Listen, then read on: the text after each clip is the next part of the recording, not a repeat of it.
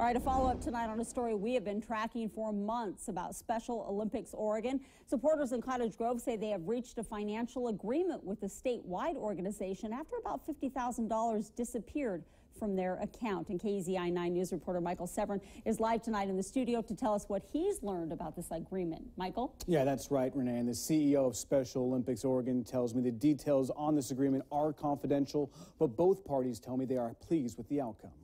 Hopefully we'll see some money coming in real soon. Carmen Dowell, a volunteer with Special Olympics Cottage Grove, tells me she believes this was the best possible outcome after she says $50,000 went missing from the Cottage Grove account this past summer. In a statement, leaders with Special Olympics Oregon say they were able to move forward together and resolve the issues surrounding the gift.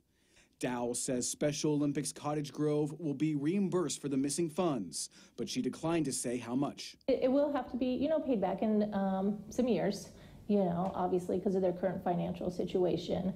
But we strongly believe that they're going to hold up to their word, and they're working hard to raise some monies on their end, and hopefully it will be a positive outcome for everybody. In August, athletes and volunteers protested in Cottage Grove, demanding answers as conflicting financial statements from Special Olympics Oregon raised questions. Documents show the money was gifted to Special Olympics Cottage Grove in 2011 after Michelle Portman, a local educator, passed away after being hit by a car. Local volunteers believe the money would last them generations. Michelle's sister says they can now rest easy. Michelle would have been livid if she had ever experienced what these poor folks in Cottage Grove had to go through to get that money back. But I know she's happy that the money eventually is going to her athletes down there. We're all going to rest easier.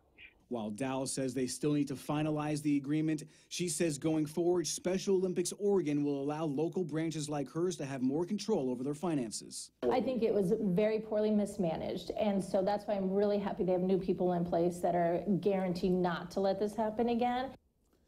Dowell says they've been able to put on bowling this fall by getting donations from their local Kiwanis and Lions Club. She says they plan to name their basketball tournament after Michelle Portman.